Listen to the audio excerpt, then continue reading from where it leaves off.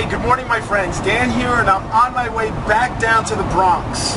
I attended a storage auction yesterday and I bought one room. Actually, I bought two, but one of the rooms I bought was on contingency, and I didn't find out until 4 o'clock yesterday afternoon that the room was actually mine. So now I'm on my way back down to do my treasure hunting to clear the room out. So what I want to do, and I'm going to do it later in the video, is I'm going to explain to you what it means to buy a room on contingency and why buying a room on contingency can be an extraordinarily profitable way to buy a room at storage auction. But I'm not going to explain that to you now while I'm here driving in the van. I'll wait until I'm back home later on.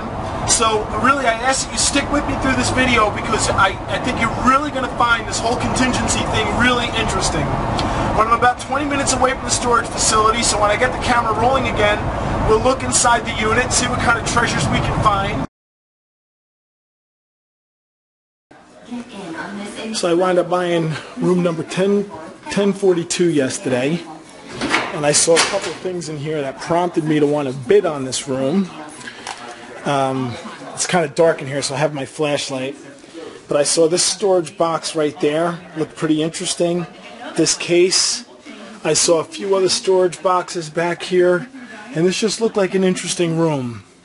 So we're going to start pulling things out, and we're going to take a look at what we find. And again, later on in the video, I'm going to explain to you how I bought this room, what it means to buy on contingency.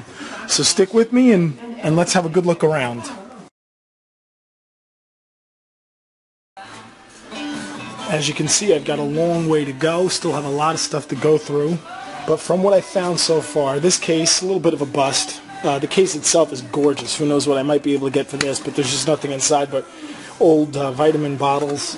Found an original printing, 1929 Herman Melville book. That could be worth quite a few bucks. It looks like it's in excellent shape. What else? I found a really cool leather and embroidered vest. I'm thinking it looks vintage. It probably could bring me a couple hundred. And here I have a whole bunch of, it looks like, prints. Don't know much about them. I'm not going to go through them now. But, you know, so far so good. I haven't found anything yet that's bowled me over. But like I said, I still have a long way to go. And I'll keep you posted. Alright guys, so here it is. It's the next day, and I cleaned out that storage unit, the one that I bought on contingency. And although it wasn't a home run of a storage unit, I had higher hopes for it. I did find a lot of valuable items, and I'm pretty confident that I'm going to be able to triple or quadruple my money on it. It was an awful lot of work, though. There was a lot to sort through, got rid of a lot of garbage, a lot of trash. But, you know, overall I think it was a pretty good unit. But more importantly, what I wanted to talk to you about is the idea of buying it on contingency. The auction started at 11 a.m. By the time that unit was available for sale, it was about 11:30. But it was being bought on contingency till 4 p.m. that day. In other words, I was the high bidder on that unit, but I didn't know until 4 p.m. that the unit was actually mine because they gave the former tenant up until that time, 4 p.m., to make good on their rent. If they didn't make good on the rent by 4 p.m., then the unit was mine at the number that I bid. And that's exactly what happened. Came 4 p.m., they didn't make good on their rent. The storage facility called me, said the unit is yours. That's what it means to buy on contingency. Now, why I love to buy a locker on contingency is for this reason. When you go to a storage auction, you want to be able to go there, bid, buy, and clear out your unit all on the same day, right? Generally on the same day. But when you buy on contingency, you don't know whether or not the locker is yours. You won't be able to really do anything with it that day. It's most likely that you'll find out when the day is over that the locker, whether or not you want it, which means that you'd have to go back to that storage facility the next day to clear it out. So a lot of the other auction participants shy away from buying on contingency for that reason, because of that unknown factor. And it drives a lot of people away. So for that reason, there usually is not a lot of competition on lockers being sold on contingency, which means you can get a lower price for them. I only paid $175 for that storage unit.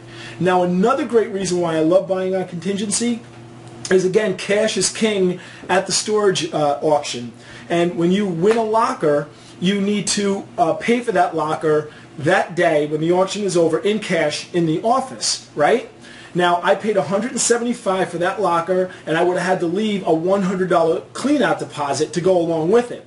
So right there, that would have been $275 less I would have had in my pocket to bid for the rest of the day, to use for the rest of the day.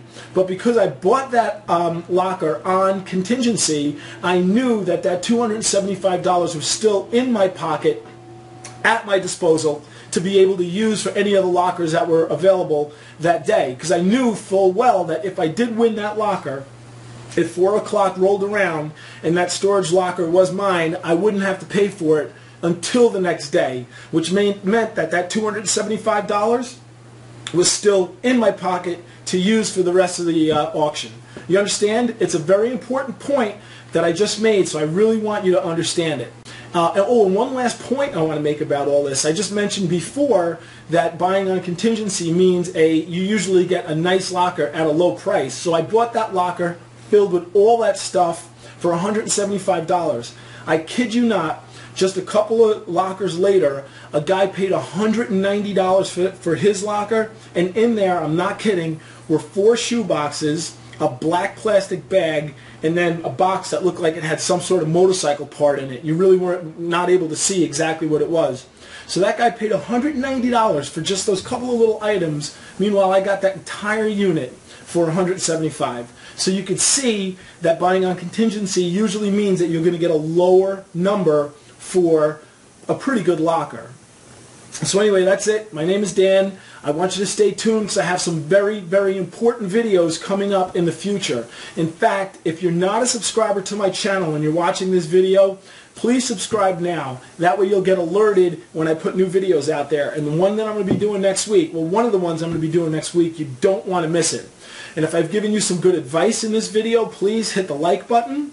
And of course, talk to me. I love talking storage auctions, treasure hunting, picking with the members of this great community. So go ahead and leave a comment below. Talk to me. I promise I will talk back.